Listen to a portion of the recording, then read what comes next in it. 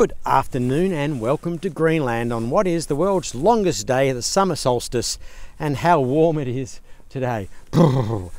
Greenland. How did it get its name? Well, it turns out, quite interestingly, it was the first example of real estate blah blah recorded in human history, because according to the Icelandic sagas, Eric the Red, when he got kicked out of Iceland for murder or manslaughter, came here and called it Greenland because he thought that if he gave it a good name, then more people would want to come.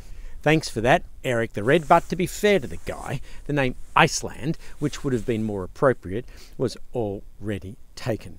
I'm here in Ilulissat in northwestern Greenland on the edge of the Icefjord because it's damn interesting. One of the things that's interesting about this Icefjord is that it's one of the world's largest generators of icebergs.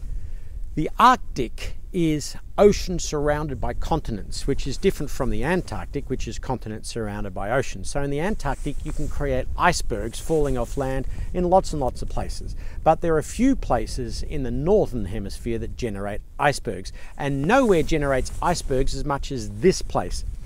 The Icefjord glacier here is one of the fastest moving glaciers in the world. It moves forward at about 30 or 40 meters a day. Each day more water in ice calves off the glacier than New York City uses in an entire year. Think about that for a second.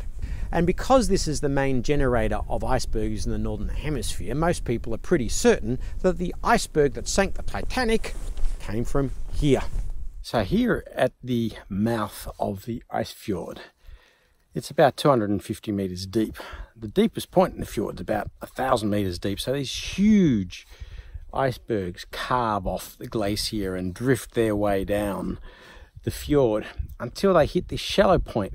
And some of these magnificently large icebergs can wait here 2-3 years before they melt enough or crush themselves enough on the floor of the fjord to make their way out, head down the North Atlantic and looking for another Titanic to sink.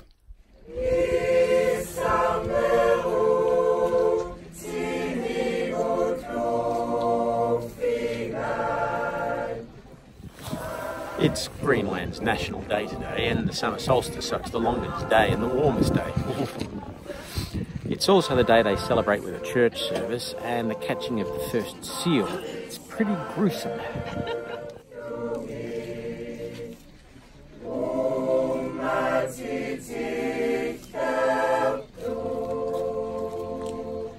Geographically speaking, whilst you might think of Greenland as part of Europe, in fact it is part of North America. It is on the North American continental plate and geologically speaking sits more as part of the Canadian archipelago as the world's largest island.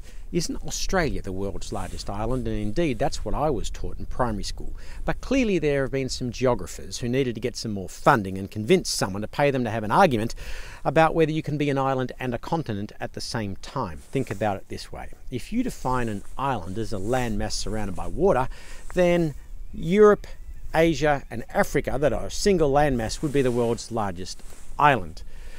If you say they are continents and therefore not islands, then what is Antarctica? Well, clearly Antarctica is a continent and not an island, even though it's twice as large as Australia. So what is Australia? Well, Australia is a continent and an island. Well, if you say it's a continent, it can't be an island, and if Australia is not an island, that means the next baby, Greenland, is the world's largest island. Greenland is almost 80% covered by its ice sheet. There are only 2 ice sheets in the world, as opposed to ice caps, and the ice sheets are in the Antarctic and here in Greenland. If all of Greenland's ice sheet melts, then the world's sea level would rise by 7 meters.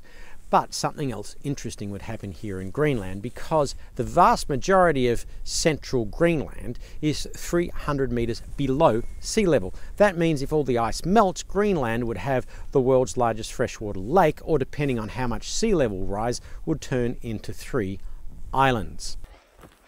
Not a bad backdrop to a hike, really, is it? Ever had one like this? I don't know quite how to describe this place. It's one of the most surreal I've ever been to. Greenland hasn't always been as cold as it is today. When drilling through the ice cap, they have found evidence of old forests and even butterflies dating back 450,000 years, showing that the world was warmer by about 8 degrees 450,000 years ago. And the world was even warmer before the last mini ice age, between the years 800 and 1300. Now, how do they know that? Because they were growing barley here in Greenland up to the 70th parallel, 70 degrees north. They had crops. So, who owns Greenland? Well, there have been several waves of human migration into Greenland over history. Somewhere over 2,500 years BC, the people that are now known as the Paleo-Eskimos once lived in Greenland. The Inuit who live in Greenland now don't have a single trace of the Paleo-Eskimo gene. After Inuit migration, then came Eric the Red, calling the place Greenland.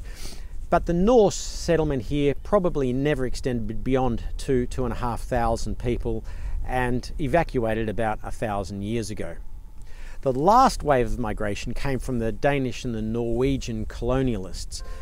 When Hitler invaded Denmark during World War II, the Americans came over to protect the place and built a couple of Air Force bases, which are still the major airports coming in and leaving Greenland today. And in fact, the Americans offered Denmark $100 million to buy Greenland, just like they bought Alaska. The Danes didn't sell Greenland, so it's still part of Denmark. The Danes historically haven't been the world's greatest colonisers. They did a lot of pro-Danish policies in the 1950s, not too dissimilar from the Stolen Generation policies in Australia. The Inuits got all upset about that, demanded greater and greater freedom, and now are largely self-governed as part of the Danish kingdom. Indeed, at a referendum, they decided to leave the European Union. So while Denmark is part of the EU, Greenland is not part of the EU. For the life of me, I don't understand why the Scots don't take this model. Why can't Scotland stay in the EU and England leave if Greenland can be out of the EU and Denmark stay in? There is a model, it can be done. So the last thing I'll say about Greenland is it is absolutely spectacular to visit. Whilst I've seen bigger icebergs in the Antarctic, seeing icebergs floating next to buildings and outside a city, that is genuinely rare. And flying over this massive island, you see all of these frozen waterfalls, which are the glaciers coming off the ice cap down into the fjords. It is an absolutely geographically stunning place to come. Although, this being the hottest and longest day of the year, I wouldn't want to live here. Yeah, Andrew, how you going? Good, mate. Love towering above me there, don't you? I do. What a magnificent lake. It is, it's stunning, isn't it? So tell me, you were saying that the world has been colder now than before. So does that mean all this climate change is baloney? No. Well, yes and no. Yes, in the sense that if someone says that climate change is just caused because of man, that's baloney. But that's not the question. What is?